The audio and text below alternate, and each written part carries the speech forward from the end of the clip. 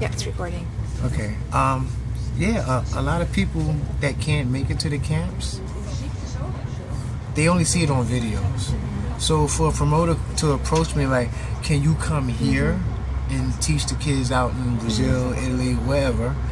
Sure, I think it's good, because now the kids out there will be exposed to what I'm teaching. So from there, they can learn from there, and then they just keep building and building and spreading and spreading. My first year at SDK was like, I asked them, how did you find out about me? Oh, we watch your YouTube videos. And I had a couple of students that learned from Czech Republic, took my class, learned, came back, asked me, is it cool for us to teach what you do? Sure, spread it, because I'm all about spreading. Why would I want to hold it in when the whole world should have a piece of this? Yeah. So it's good. So when I look at these promoters and they come to me, sure, I'll be glad. Here's my email, give me your email, let's work it out. So now they'll go back, they might post up, Jeff Selby's coming to you. And just out of the curiosity out of the dancers, they'll be like, oh, Newstyle Hustle, what is that? Let me go take this class. They'll come, they'll like it. Oh, I love this dance. And they'll keep going with it. So I was just asking because I see that also what you say, but on the other hand, when they go around and they see, like, let's take the person who has the most people in a class, it's obviously a business thing. And it feeds what we had. I think it feeds a little bit what we had before, namely that it stays superficial. You see what I'm trying to say?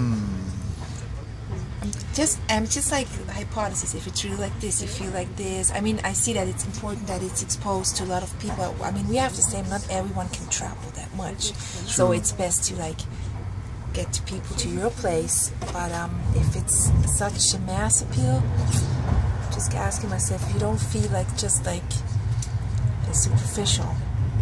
I look at it this way. It's not just in dance. It's in any type of business you do.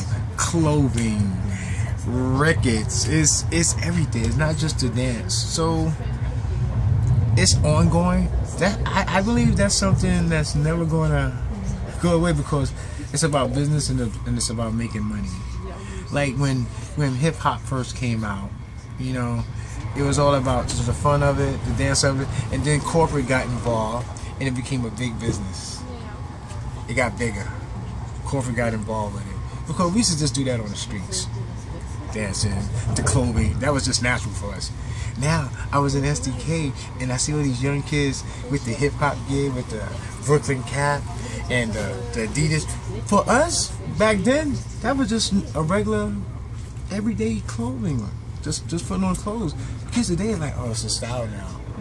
So when corporate got involved, it made it that way. So like right now, the dance, the promoters, they'll come and see, okay, yeah, we need you. We can make some money. Plus, these kids that have a lot of knowledge of this. So it's hard to judge that, because I look at it like it's not going to stop. It's just going to keep going and going and going. So. Good. Cool.